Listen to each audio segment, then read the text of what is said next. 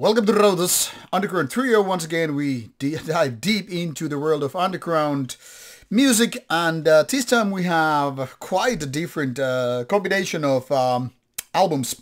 I'll first show you them in alphabetical order, and then we'll go through them in the order I found worst to best, according to my own opinion.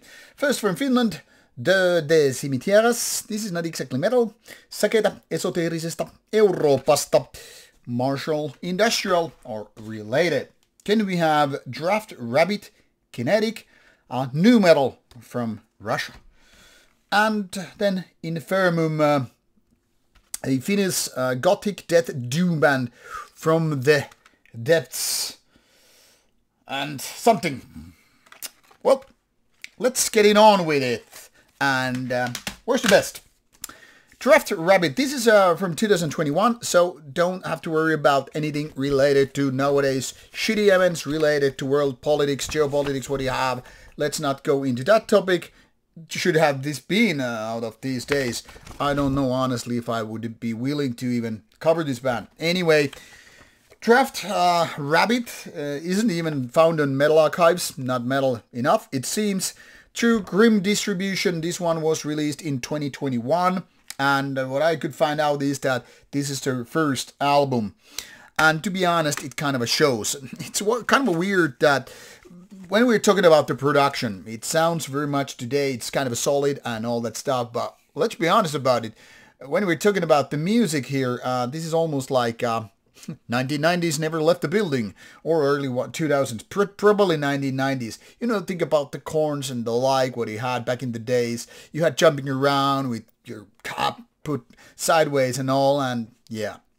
So you have jumping kind of a music. You have those almost like metalcore-ish parts there, kind of a breakdowns, kind of a thing, but not exactly gent.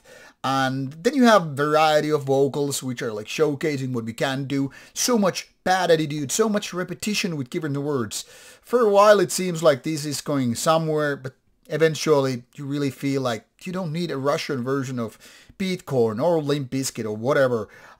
If you're a new metal fan, you probably want to check it out, but as a result, very, very mediocre songwriting with somewhat of a good production and some good vocals. But to me, this really didn't move me one way or another. Probably after a few more spins and I would have started to hate it. Now I just go away with neutral ways.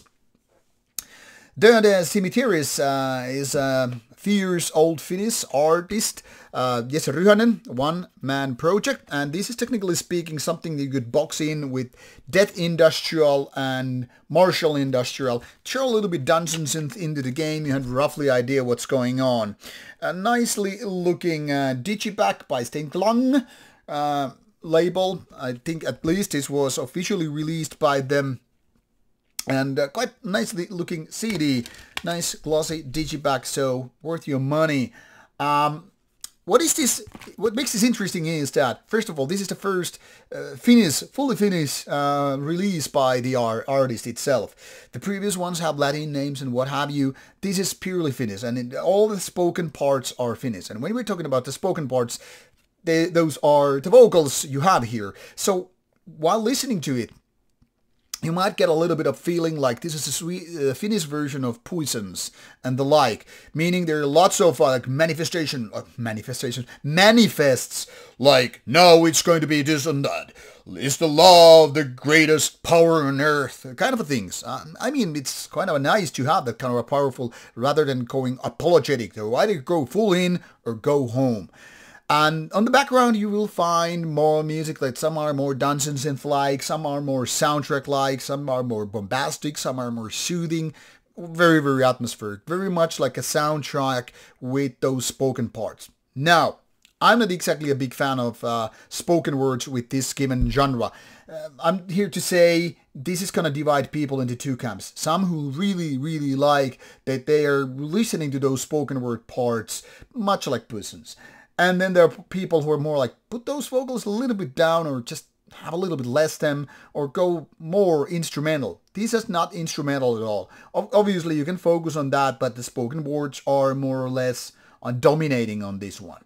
So depending on which camp you're gonna take part of, that kind of defines how much you're gonna like it. For me, it's kind of a nice, but like I said, to be honest, a little bit less would have done the trick better for me. But overall, this kind of shows that yes, he's a good composer and has a lot of skill and understanding of the given genres. And I'm saying genres as like a plural, because this is not just, the martial industrial, what Puissance is doing. This is more soothing, not maybe so martial, but giving me a little bit of this ordo equilibrio vibes here and there, but without the female part, female vocals. And for example, they're like a little bit acoustic guitars and the like, so there's a variety of things happening, and as such it shows that this is not just one song after another and then you just copy paste with different vocals and all that stuff. That being said, if you're a fan of death industrial and martial industrial and you don't mind the background dungeon synth related stuff, go to check this one out. It's pretty cool. And then probably my favorite, this is pretty much on par with the previous one, what we have here from the deaths, and I cannot read. Well, that's what you have with the given fonts and all. Now, this is Infirmum's self-financed release, which I find rather interesting because the music is the kind of a quality you would imagine that finding a label would be relatively easy. If you get a little bit of a gothic feeling because of certain clothing and all, I mean, it's very much there. This is definitely going into the gothic waves of death and doom. Death metal comes more kind of obvious when you're adding more, say, growl vocals and certain really heavy guitar riffs and all that stuff. But in general, you could just talk about death doom. It's almost like a Finnish version of, think of the My Dying Brides and the whatnot, but with less clean vocals and more growliness and more female vocals.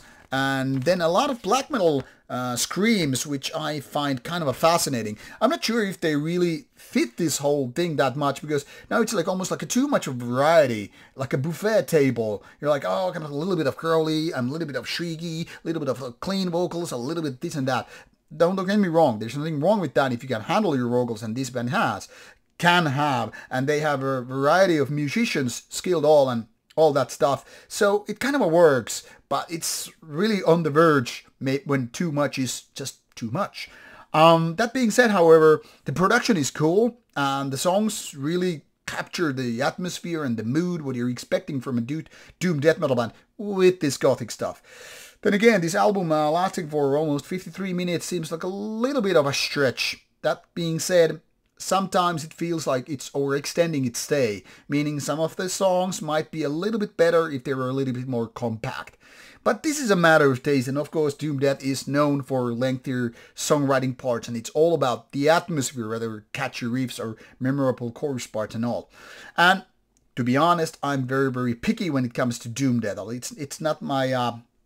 Doom Death has never been my favorite genre. I mean, I do like certain, say, old Paradise Lost, old Anathema, My Dying Bride and the like, but when it goes beyond that, I am really, really picky what I like, because in general, slow tempo music, when we're talking about metal especially, isn't really my cup of tea. But I gotta say, I like how this band is able to put all these ingredients together. So, given that this is the second album by the band, sounding good with good production and good vocals and all that stuff, I could imagine this could be a relatively big one in the given genre. I just hope they find a proper label to really give them the push they need in terms of, setting live and setting distribution and all that stuff. If you are into doom and death metal, there's no reason why not to check this one out. So, Infirmum, give it a go. This is from Underground Trio. Obviously, links are provided in the description box for you to find out the links to the band's pages and music and all. So, go to check out which ones you find fascinating. If you don't find any of them fascinating, too bad. Until the next episode, see you. Bye-bye.